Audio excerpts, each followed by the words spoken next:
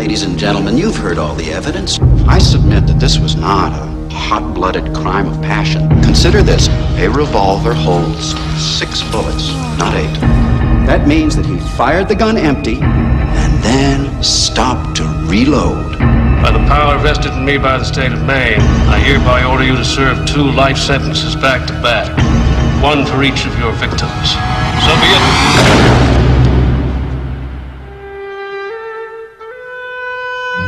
Send you here for life? That's exactly what they take. I believe in 2 things. Discipline. Help me, Dad! And the Bible. Here you receive both. Andy came to Shawshank Prison in 1947. Why'd you do it? I didn't, since you asked. You can fit right in. I must admit, I didn't think much of Andy first time I laid eyes on him. He had a quiet way about him. A walk and a talk that just wasn't normal around here. There are places in the world that aren't made out of stone. There's something inside they can't touch. What are you talking about? Hope. Let me tell you something, my friend. Hope is a dangerous thing. Damn it, Dufresne, you're putting me behind! Hope can drive a man insane. You better be sick or dead in there, I kid you not! Better get used to that idea. Oh, my holy God. I guess it comes down to a simple choice, really. Get busy living, or get busy dying. Get busy living, or get busy dying. That's damn right.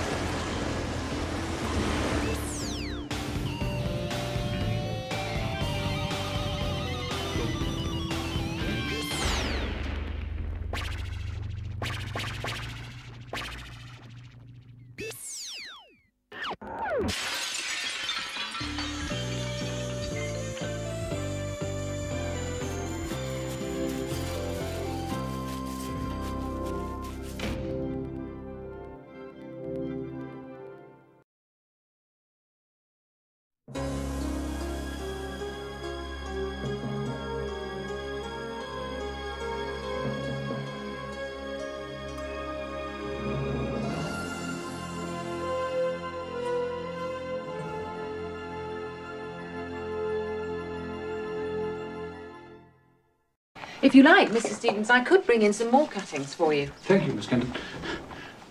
But I regard this room as my private place of work, and I prefer to keep distractions to a minimum.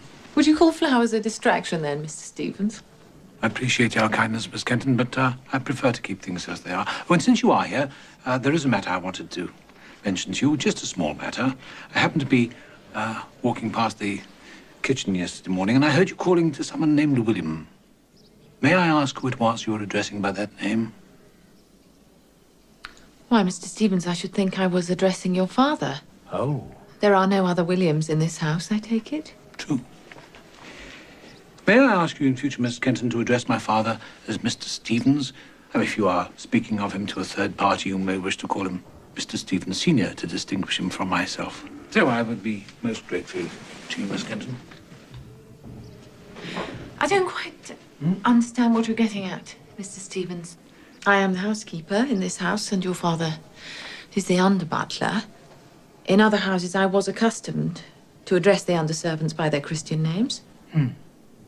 Miss Kenton, if you would stop to think for a moment, you would realize that how inappropriate it is for one such as yourself to address as William someone such as my father. Well, I'm sure, Mr. Stevens, it must have been very galling for your father to be called William by one such as myself. Miss Kenton, all I'm saying is that my father is a person from whom, if you wish to be more observant, you may learn many things. I'm most grateful for your advice, Mr. Stevens, but do, please, tell me just what marvellous things might I learn from your father. I might point out that you're still often unsure of what goes where and which item is which.